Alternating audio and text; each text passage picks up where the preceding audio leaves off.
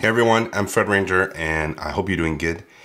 Today's video, I wanted to test the new video rig that I just built because if you've been following this channel, you know that I've been shooting video on mostly Fujifilm cameras, but that if you go way back when, I was on the Sony ecosystem with an A7 III and before that, A6400 and A6500.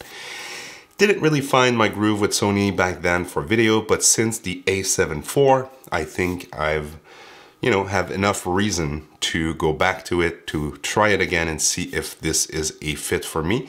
And with the little video I filmed this morning, trust me guys, Sony has made a lot of improvements since the A65 IV series and also the A7 III.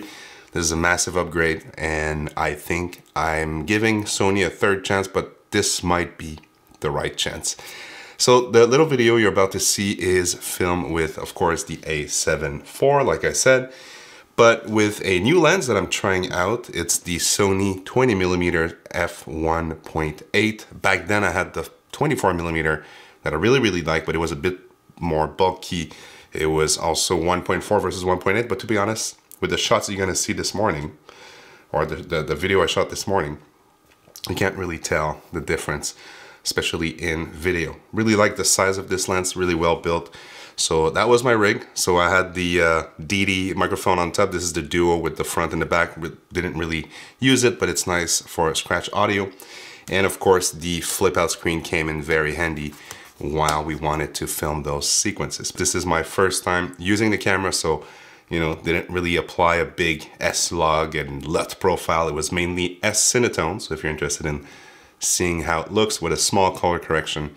And some of the shots are not necessarily the best, but at least it gives you an example of what you can film with this camera for somebody like me who's just getting back into the Sony ecosystem. The two other lenses that I'm gonna try shortly are the Tamron. This is the 28 to 75, sorry, this is the 17 to 28, and I do have the 28 to 75. So this is the zoom lens parked right here. This is the other one, the 28 to 75. So I'm planning on doing a review on those two, but today everything was filmed on the 20mm Sony G lens 1.8.